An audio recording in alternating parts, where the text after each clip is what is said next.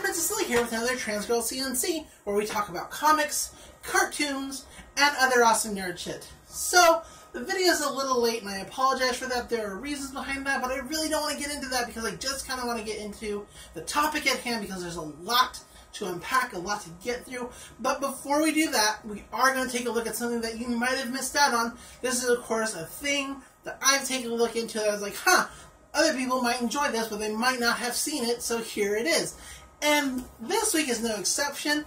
It is Plutona from Image Comics, so it kind of fits into our theme a little bit, as it is a story about growing up, coming of age. It's about a group of kids who discover a dead body. Not just any dead body, but the dead body of the most important, most well-known, most powerful superhero on their planet. And because of her high status, they decided that amongst themselves, they're going to keep her death a secret. They're not going to move the body. They're not going to alert the authorities, because if word got out that she was gone, villains would run amok. And because other heroes just aren't equipped to deal with them, because Plutona's the best.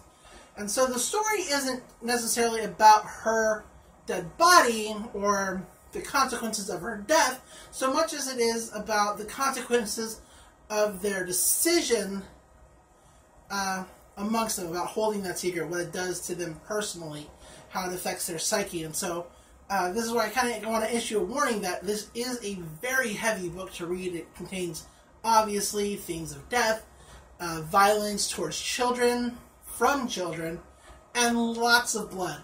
But if those things don't bother you, or if you think you can power through them, definitely give this a read, because it is worth checking out. So, it's Plutona from Image. Definitely give it a look. But let's get on to our main topic. Our main topic this week is Digimon Adventure Tri. Now, some of you might not know what Digimon is. I mean, or at least why we call it Digimon Adventure Tri. A lot of my viewers, or some of my viewers, might not be old enough to remember the original Digimon series, because it was released in the early 2000s. So you might remember things like Digimon Fusion, which came out on Nickelodeon, and maybe even Digimon Frontier, which was so weird. That was like, I didn't much care for that one. But if you liked it, I'm glad for you.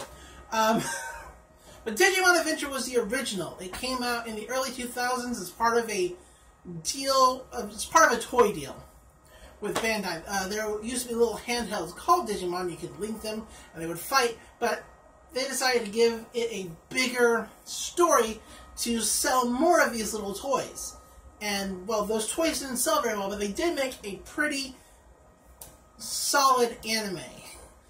Now, of course, this was during the time, this is during the time where anime was just getting popular in the United States. So they're basically grabbing whatever they could and throwing it against the wall and seeing if it sticks. Because Pokemon, Sailor Moon, Dragon Ball Z, those had done really well in the States. And so, especially with Pokemon, we thought, oh, Pokemon, Digimon, same kind of concept, little creatures that fight. So we'll pick this up, slap a dub onto it, throw it against the wall, see if people take it, and if they do, we can, do more with it. We can sell toys, etc., blah, blah.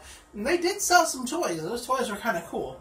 But it didn't ever get quite as popular as Pokemon, because it did have that comparison, which is weird, because the two shows aren't very alike at all.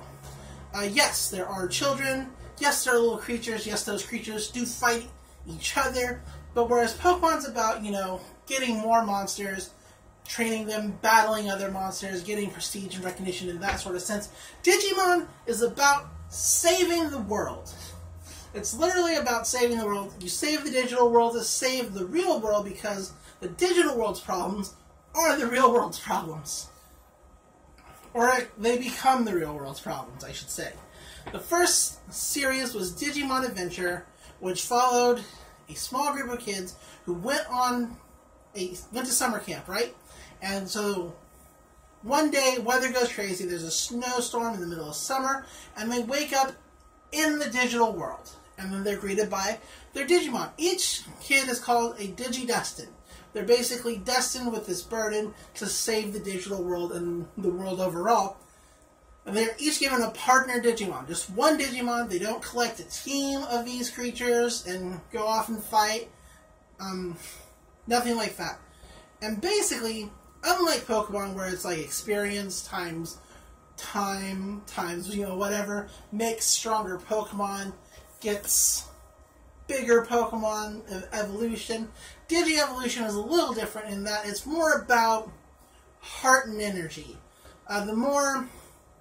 The stronger the bond between the Digidestined and their Digimon allows them to create a better Digi-evolution. So you have your baby stages, you have your rookie stage, which is kind of like a childlike stage.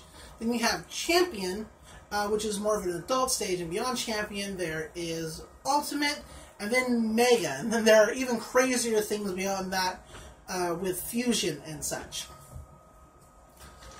Which I'm getting a little ahead of myself.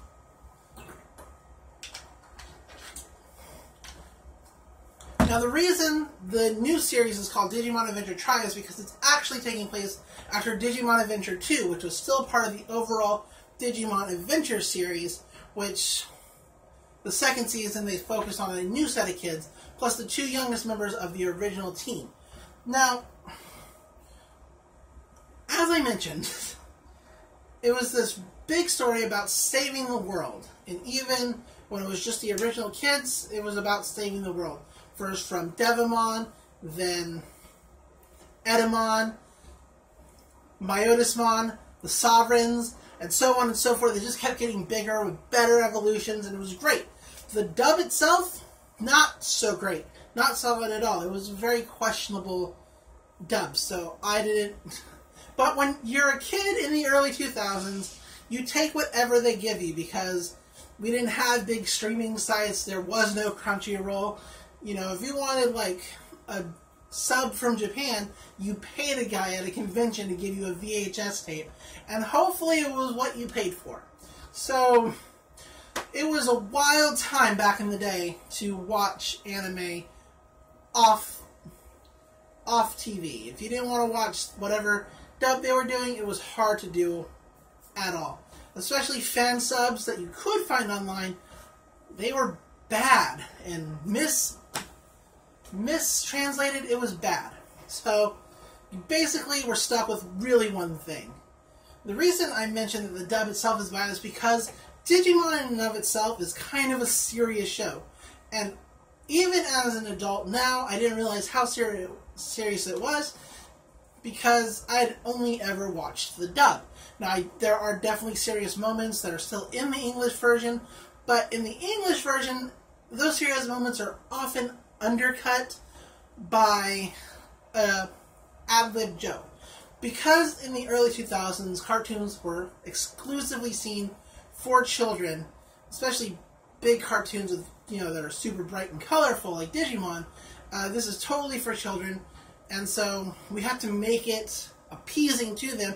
We can't upset them. They didn't go to the Don Bluth school of storytelling. Don Bluth is a crazy man. I love him, but he's crazy. So you would have very serious scenes where a Digimon would die. Literally die. This is not like, oh, they're injured and they'll come back one day. No, they are dead. Dead as dead can be. Like, a good example is a Digimon named Waymon. It's a whale Digimon. And the Digidestined make friends with him, and he takes them, where they kind of need to go for a while. And he makes a reappearance later on in the show, but is killed by one of the sovereign evil Digimon. Like, a hole is cleanly blasted through this guy, and in the Japanese version, apparently, nothing's kind of said. It's just kind of like, shock and awe. But in the American version, there's the offhanded comment like, oh, you can't fix that with a Band-Aid. Like, so, it was a really questionable dub just in the way they felt that they had to lighten every scene with a joke that just wasn't there in the original taping, or with even some of the ways they did dub the lines. Like, for example, when Anjumon appears, instead of Mimi saying that, wow, he looks like an angel, she says, I like his hair, great color. That's weird. It's weird. The names themselves are kind of weird too, just kind of the names they chose to keep versus the ones that they changed. For example, Mimi, Sora, and Joe are all have the same names between the two versions, whereas Taichi, Hikari, Yamato, Takaru, their names were changed to be more American, I guess? I mean, they changed Yamato to Matt, which obviously more American, but they changed Taichi to Tai, which is kind of lazy, and Takato from Takaru, so it's like some of their choices were just very interesting and didn't make a whole lot of sense. There's a car going, marking the time. Sorry, I still have to do my job while I record this because I don't make enough money from these videos. Yet. Maybe. Anyway, so that's kind of the dub.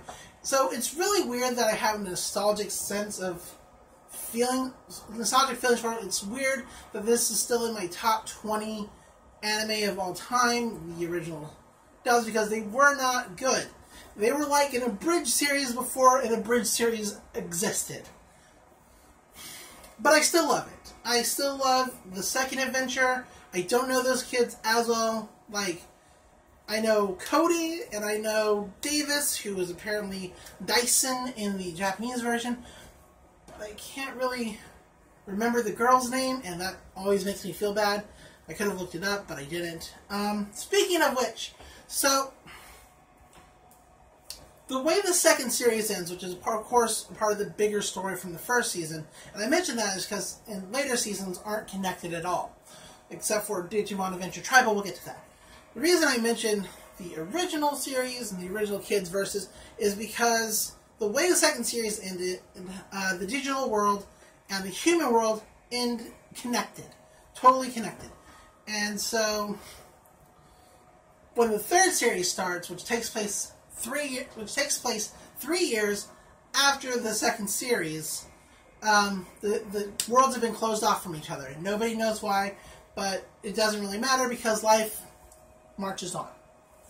And then infected Digimon start popping up, and it's up to the heroes, the original heroes, step in with their Digimon, who also come back from the digital world. To fight these infected Digimon, to push them back, and to solve this problem. Now, in the middle of all of this, we've got to save the world, we got to, fight infected Digimon. There's plots about, growing up. What does it mean to grow up? What does it mean to be a kid? Sort of thing. For example, Taichi is not sure that what they're doing is right anymore, fighting other Digimon, because it causes destruction. This was kind of a problem that Yamato had in the original series with, what we're doing is dangerous and it could endanger my brother. And it seems like their attitudes are sort of flipped around, and it's kind of weird. On top of that, they're both pursuing Sora, and she kind of always feels in the middle of things, like she has to be the mom of the group. And then there's Joe. Joe is basically, for the most part of this show, abandoned the team, because he's got finals, he's got college, and even though the serious thing is showing up, he doesn't understand why he is a Digidestined, why he was chosen, why this should be his problem, because they've already saved the world once. Why do they have to do it again? This isn't fair. And so we have these themes of adulthood coming in, like what is important to growing up. Should we grow up? What do we need to do? What should we be doing? And while that's going on, there's another plot about a government organization whose job it is to kind of deal with these digital threats. And they kind of have their own motives, but they still need the Digidestined to do things, but they have their own motives, and they're not being forthcoming about those motives, and sometimes things don't add up, don't go right. They're not giving the kids all the information they need to handle the situation, and that is especially true in terms of the new character, Maiko, and her partner Digimon, Meikomon. Because that Digimon, Meikomon, is super important to the story.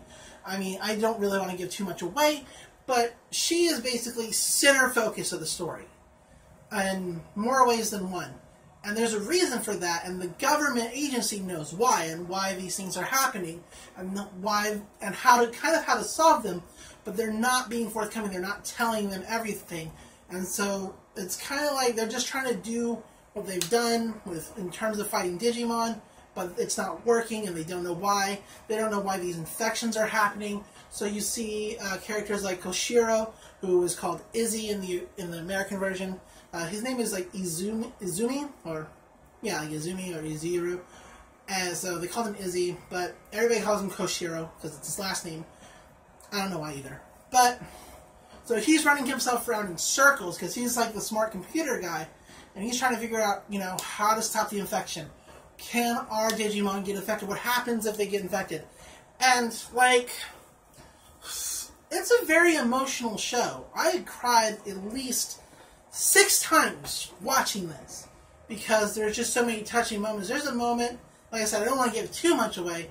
There is a moment where their Digimon do get infected, and so but they're working and fighting off the infection, and still trying to do what they've always done, protect their kids, but they're having trouble doing it. And Tentamon, who belongs to Koshiro, is like the last one to kind of be there to kind of have control over himself. And so he gets to his final mega form, and he's trying to push the Digimon back into the digital world as things are going to be rebooted. And there's a touching line about it's okay to say goodbye like this, right? Because once the digital world gets rebooted, he won't remember Koshiro. They won't remember their partners anymore. And so it's like, like I really cried. Because it's a very touching moment. Like, I'm almost crying now. And I don't want to cry on camera, so I'm not going to. It isn't over, though. The whole thing isn't over. Like, they went to the digital world to find their partners again, and a big thing happened, and the final movie, Digimon Adventure Future, is coming out this year, May 5th, and I'm so excited to watch it. I hope you are too. I just have so many feelings and emotions about this show and about these movies, so let me know what you think. Comment down below. Message me on Twitter. Like, I should probably start posting that under here. Get in touch with me. What are your feelings on it? Maybe I'll do a follow-up video next for the midweek to kind of get more into like some of the theories that I have or some of the other plot points that I want to talk about. But the video is kind of quickly coming to an end, and I need to sort of wrap this up. So, I'm Fire Princess Lily, and until next time, enjoy cartoons, enjoy comics. Said that backwards, it doesn't matter, but I'll see you in the next video. Bye.